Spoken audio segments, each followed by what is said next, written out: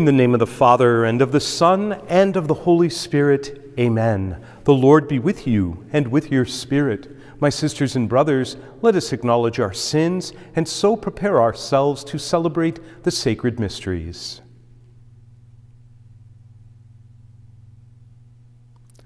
Have mercy on us, O Lord, for we have sinned against you. Show us, O Lord, your mercy, and grant us your salvation. May Almighty God have mercy on us, forgive us our sins, and bring us to everlasting life. Amen. Let us pray. Keep your family safe, O Lord, with unfailing care, that, relying solely on the hope of heavenly grace, they may be defended always by your protection. Through our Lord Jesus Christ, your Son, who lives and reigns with you in the unity of the Holy Spirit, God forever and ever. Amen.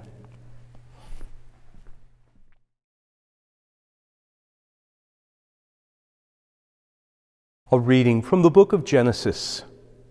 God said, "Let the water teem with an abundance of living creatures, and on the earth let birds fly beneath the dome of the sky." And so it happened. God created the great sea monsters and all kinds of swimming creatures with which the water teems, and all kinds of winged birds. God saw how good it was, and God blessed them, saying, "Be fertile, multiply, and fill the waters of the seas, and let the birds multiply on the earth." Evening came, and morning followed, the fifth day. Then God said, "Let the earth bring forth all kinds of living creatures, cattle, creeping things, and wild animals of all kinds." And so it happened.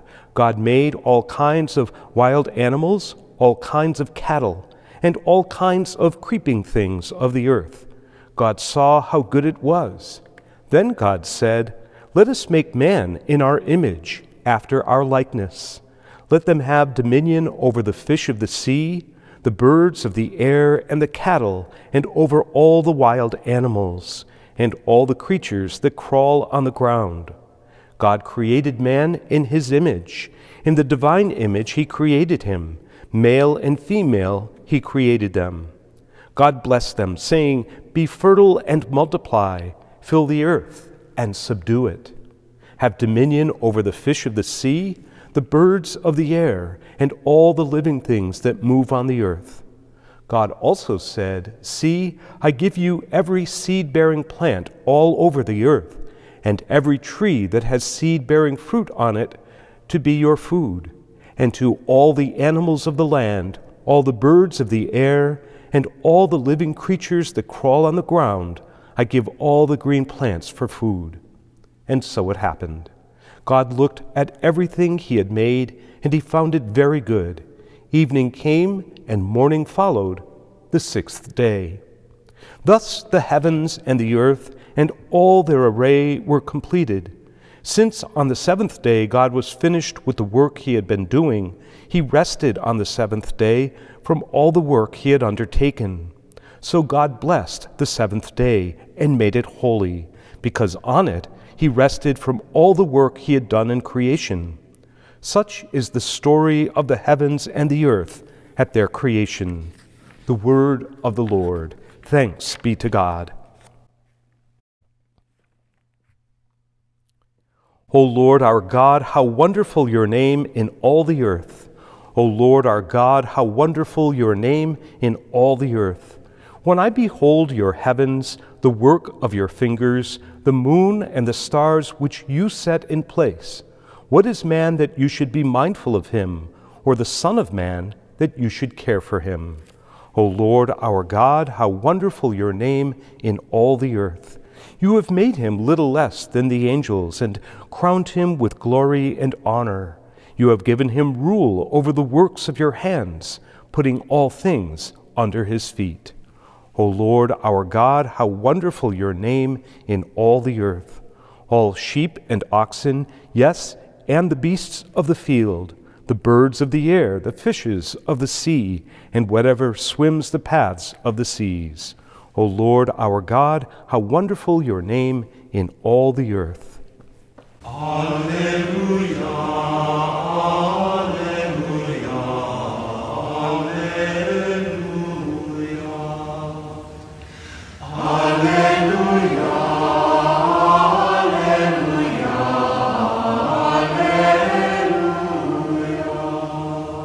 The Lord be with you and with your spirit.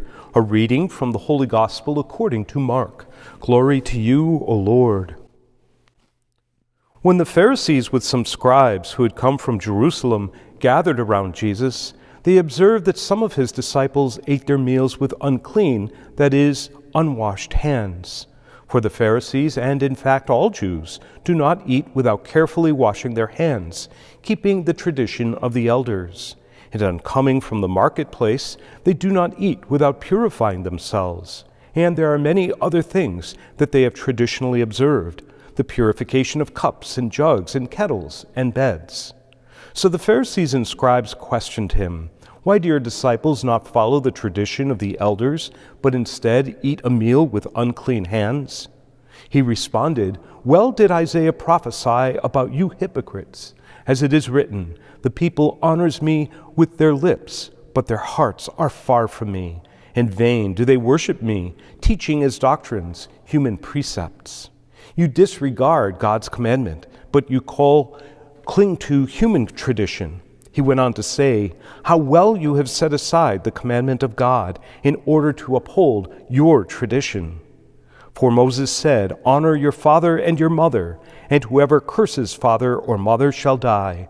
Yet you say, if someone says to father or mother, 'Any support you might have had from me is korban,' meaning dedicated to God, you allow him to do nothing more for his father or mother. You nullify the word of God in favor of your tradition that you have handed on, and you do many such things." The Gospel of the Lord. Praise to you, Lord Jesus Christ. Jesus blamed his critics for ignoring God's commandments while demanding adherence to human decrees. Jesus recognized that the religious traditions of his time did not always correspond to God's will as revealed in the Scriptures, and in a much fuller way now by Jesus himself. The Church must always be careful that its traditions conform to God's word to us, especially as spoken by Jesus. Every so often the Church needs to renew itself with the help of the Holy Spirit, to purify its traditions so that they correspond more closely to the true spirit of the gospel. We can understand the Second Vatican Council as a significant attempt to do that.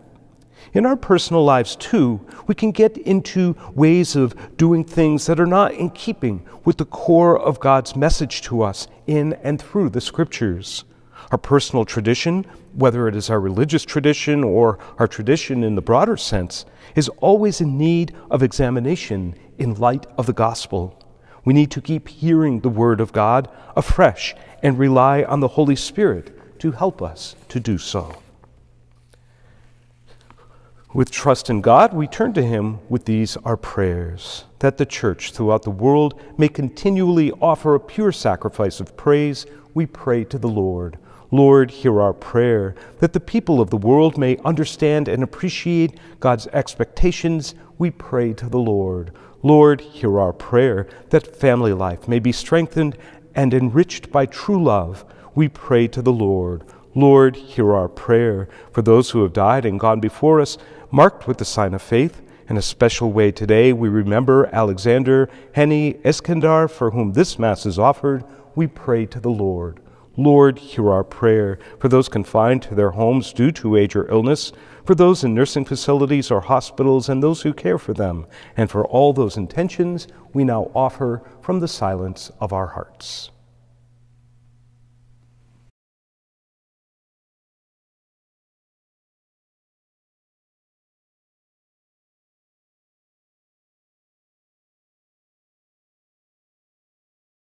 For these we pray to the Lord. Lord, hear our prayer. Heavenly Father, we ask that as you listen to our prayers and supplications, that you will answer them according to your will. And we offer them, as always, through Christ our Lord.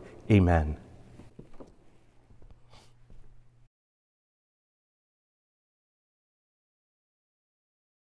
Blessed are you, Lord, God of all creation, for through your goodness we have received the bread we offer you, fruit of the earth and work of human hands. It will become for us the bread of life. Blessed be God forever.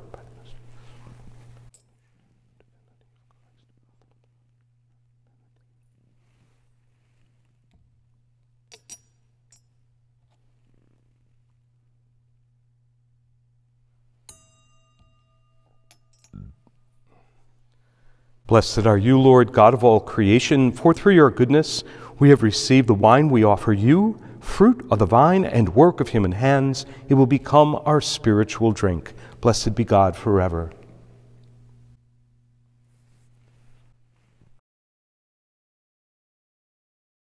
Pray, brothers and sisters, that my sacrifice and yours may be acceptable to God, the Almighty Father. May the Lord accept the sacrifice at your hands for the praise and glory of his name, for our good and the good of all his holy church. O Lord our God, who once established these created things to sustain us in our frailty, grant, we pray, that they may become for us now the sacrament of eternal life through Christ our Lord. Amen. The Lord be with you and with your spirit. Lift up your hearts. We lift them up to the Lord. Let us give thanks to the Lord our God. It is right and just. It is truly right and just, our duty and our salvation, always and everywhere to give you thanks. Lord, Holy Father, Almighty and eternal God, through Christ our Lord. His death we celebrate in love. His resurrection we confess with living faith. And his coming in glory we await with unwavering hope. And so with all the angels and saints we praise you, as without end we acclaim. Holy, holy, holy, Lord God of hosts, heaven and earth are full of your glory. Hosanna in the highest. Blessed is he who comes in the name of the Lord. Hosanna in the highest. You are indeed holy, O Lord, the fount of all holiness. Make holy, therefore, these gifts, we pray, by sending down your Spirit upon them like the dewfall, so that they may become for us the body and blood of our Lord Jesus Christ. At the time he was betrayed and entered willingly into his passion, he took bread and, giving thanks, broke it and gave it to his disciples, saying, "Take this, all of you, and eat of it, for this is my body, which will be given up for you."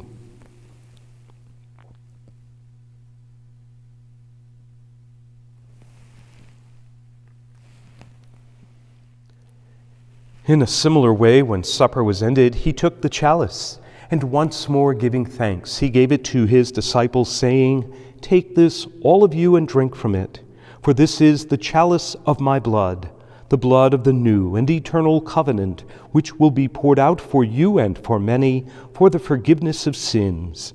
Do this in memory of me."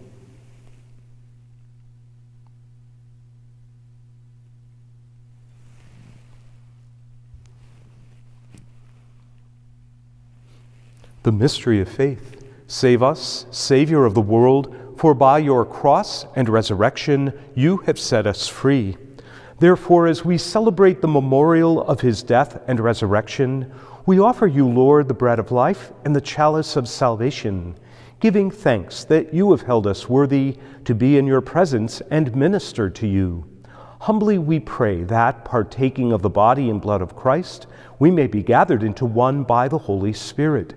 Remember, Lord, your church spread throughout the world, and bring her to the fullness of charity, together with Francis our Pope and William our Bishop and all the clergy.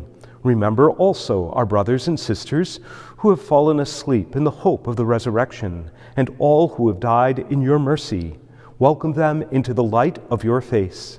Have mercy on us all, we pray, that with the Blessed Virgin Mary, Mother of God, with blessed Joseph, her spouse, with the blessed apostles and all the saints who have pleased you throughout the ages, we may merit to be co-heirs to eternal life, and may praise and glorify you through your Son, Jesus Christ. Through him, and with him, and in him, O God, Almighty Father, in the unity of the Holy Spirit, all glory and honor is yours forever and ever. Amen. At the Savior's command, informed by divine teaching, we dare to say, Our Father, who art in heaven, hallowed be thy name. Thy kingdom come, thy will be done, on earth as it is in heaven. Give us this day our daily bread, and forgive us our trespasses, as we forgive those who trespass against us. And lead us not into temptation, but deliver us from evil. Deliver us, Lord, we pray, from every evil. Graciously grant peace in our days, that by the help of your mercy we may be always free from sin and safe from all distress, as we await the blessed hope and the coming of our Savior, Jesus Christ. For the kingdom, the power, and the glory are yours now and forever. Lord Jesus Christ, who said to your apostles, "Peace I leave you, my peace I give you," look not on our sins, but on the faith of your church, and graciously grant her peace and unity in accordance with your will, who live and reign forever and ever. Amen. The peace of the Lord be with you always, and with your spirit. Agnus Dei, qui tolles peccata mundi, miserere nobis. Agnus Dei, qui tolles peccata mundi, miserere nobis. Agnus Dei, qui tolles peccata mundi, dona nobis pacem. Behold the Lamb of God, behold him who takes away the sins of the world. Blessed are those called to the supper of the Lamb. Lord, I am not worthy that you should enter under my roof, but only say the word, and my soul shall be healed.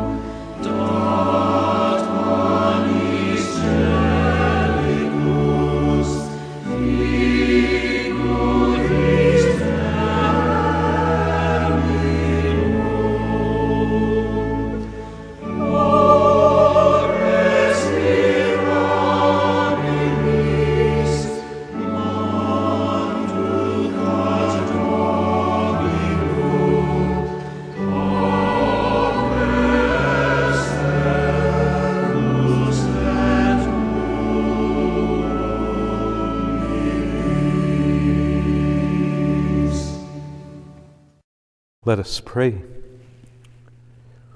O God, who have willed that we be partakers in the one bread and the one chalice, grant us, we pray, so to live, that, made one in Christ, we may joyfully bear fruit for the salvation of the world, through Christ our Lord. Amen. The Lord be with you, and with your spirit. May Almighty God bless you, the Father, the Son, and the Holy Spirit. Amen. The Mass is ended. Go in peace. Thanks be to God.